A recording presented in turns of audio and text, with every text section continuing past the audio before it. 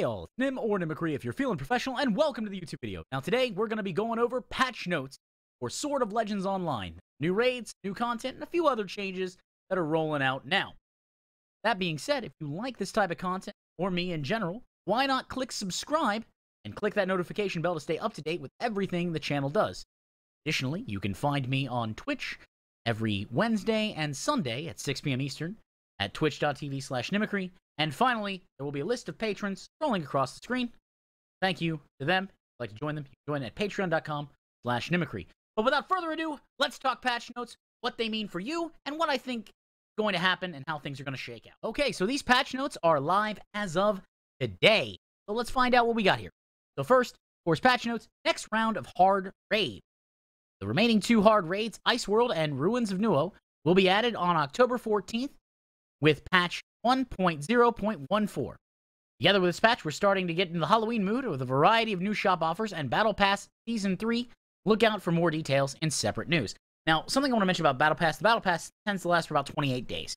So, $10 a piece, if that's value for money for you, if you like the cosmetics, remember, only the premium content is cosmetics. If you want to get any gear from it, that is in the free tier, which is better than some Battle Passes from other companies. I generally don't find it worthy of it. The summer one I bought, and I don't really like any of these cosmetics.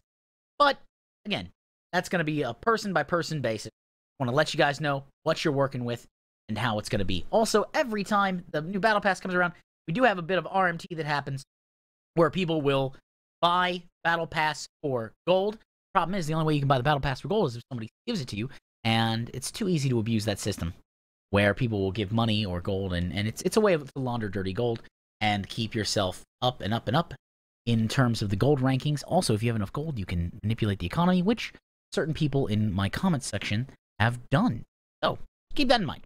Anyways, Ice World, the entrance teleportal to the raid members on the Bashin Plateau, right at the Rain Prayer platform. So the hard unlocks Thursday, October 14th at 12 server time. Can receive loot once per boss per week. Resets Thursday at 6 p.m. server time. Recommended item level 80. Drops level 90 gear, PvE Sealstones 3, Weapon and Bracer Talisman, level 2 recipes, Exquisite Fairy Tofu, and new pet-related materials. Matchmaking, you can only enter the dungeon manually. No automatic matchmaking is available. Okay, perfect. Makes sense. We've seen it before. We'll see it again. That's what happens with hard raids. Got to manually form your groups. Easier modes, you can do an automatic matchmaking because that's meant to be knocked down. Honestly, go in with a guild, have fun, knock it down. It'd be easy. And then, of course, the Ruins of Nuo. Bring 10 to 20 players into the Shanghua grassland and confront the Plague Bringer anew. Talk to the Ruins of Nuo tutor Ji Hongshao near the entrance of the Raging River Ruins to get access to a special zone containing the entrance teleport. The Heart, of course, again, unlocks on Thursday, October 14th at 12 server time. You can receive loot once per boss per week. Resets Thursday at 6. Recommended item level is 80. Drops level 90 gear. PvE Sealstones 3. Weapon and Bracer Talisman, level 2 recipes, Exquisite Squirrel Mandarin Fish, and new pet-related materials. Again, the matchmaking, you're only able to enter the dungeon manually. No automatic matchmaking is available. So both of the raids have their practice modes, their normal modes, and their hard modes. I think eventually they're going to bring out extreme raiding. I haven't seen that yet, but I can only assume because there are, dungeon-wise, there's your drill, normal, hard, and extreme.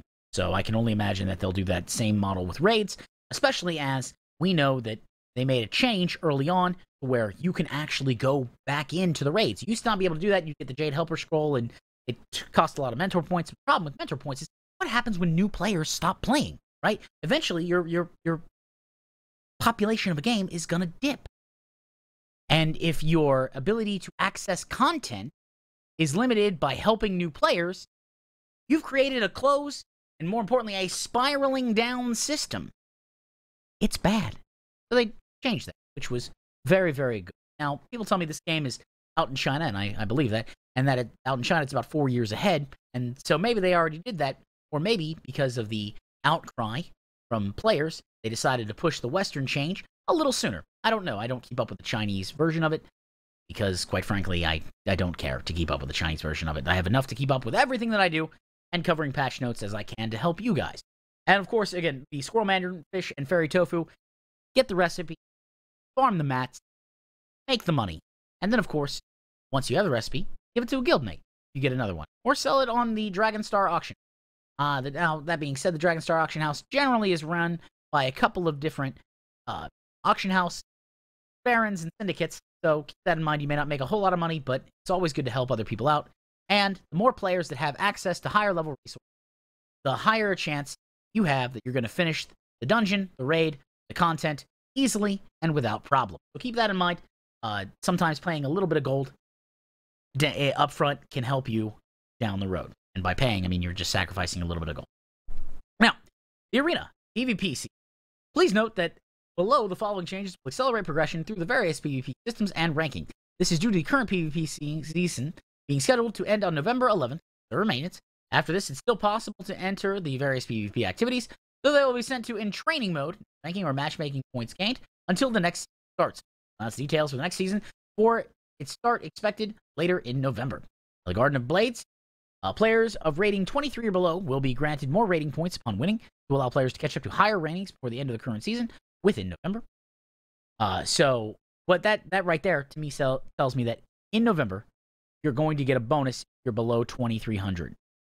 If you're not 2,300, if you're below 2,300 now, it doesn't matter. You're just going to gain the amount of points. And then, of course, if you're above 2,300, pretty good. So they're like, hey, you don't need any more points. You'll earn them the hard way. Battle of the Continent.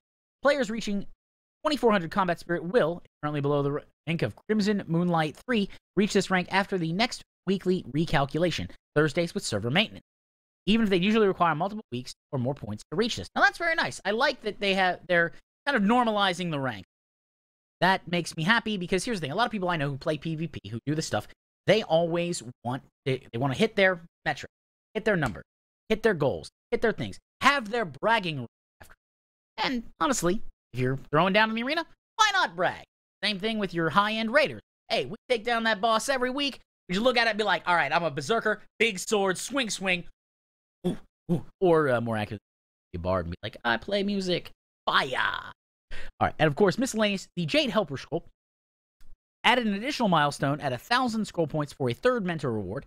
Additionally, updated the content of mid-sized group instance normal, so it allows up to 8 clears, or only 3 per week. And also considers the 4 one-boss raids, till now only Janju Palace counted.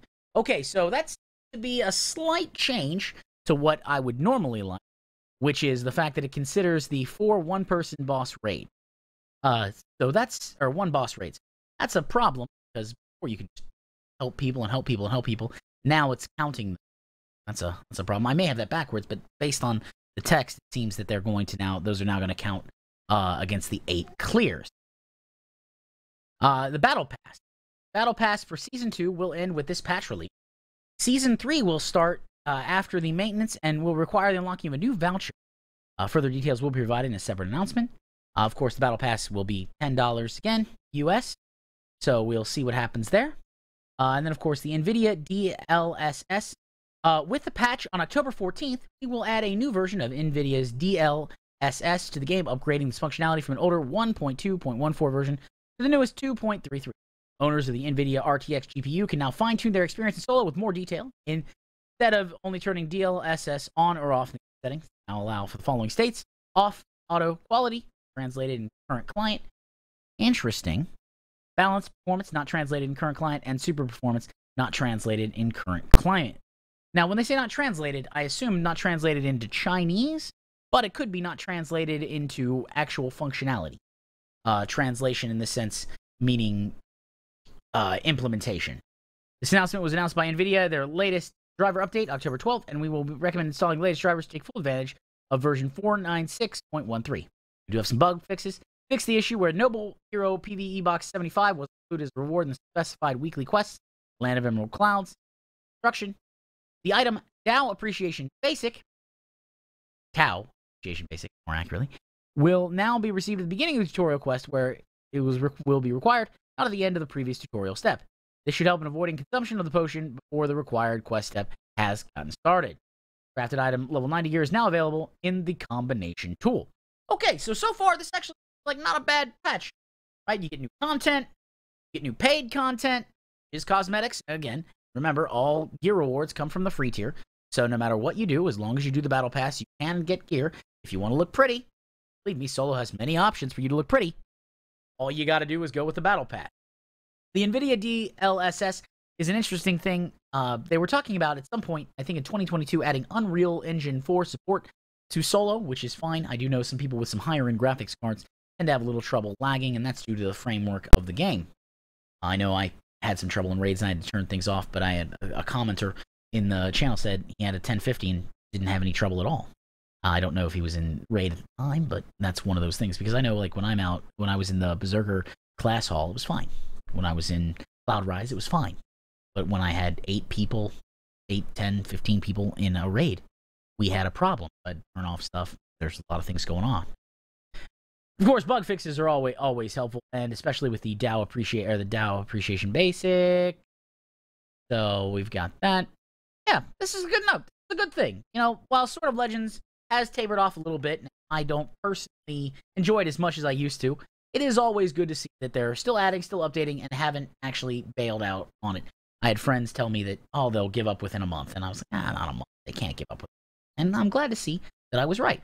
Now, that being said, guys, if you enjoyed this video, why not leave a like below or a comment? You can also subscribe and click that notification bell to stay up to date with everything on the channel. I stream on Twitch Wednesdays and Sundays right now at twitch.tv/Nimcry at 6 p.m. Eastern Standard Time. You can connect with me at Twitter, on Twitter, at Nimcry. That's Nimicry. For those who are truly immortal heroes, there is the Patreon. That's patreon.com/Nimcry. Outside of that, I hope you enjoyed this video. Thank you very much, and have a good day. See ya in the next one.